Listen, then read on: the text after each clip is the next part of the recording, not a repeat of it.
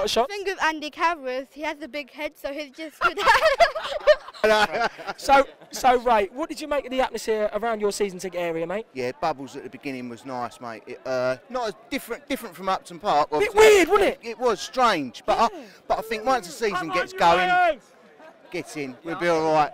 Yeah. What did you make of the atmosphere? Compared to Upton Park, the atmosphere was very good, but to progress as a club, you got to take some stuff back. So I thought the stadium was beautiful, though.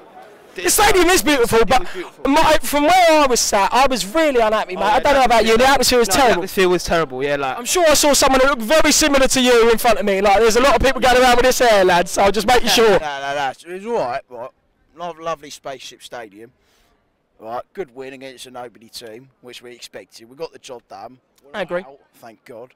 We could have been out. Could we attract more players after that victory or not? Wait, we're in the Europa League. Players want European football.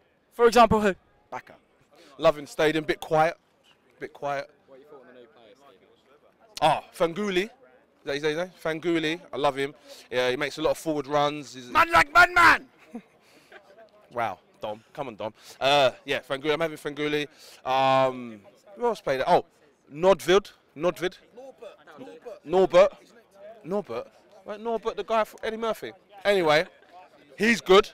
Like, he looks tidy, puts his foot in, uses the ball well. Sitting here thinking about you, the way that Payet does the things he does.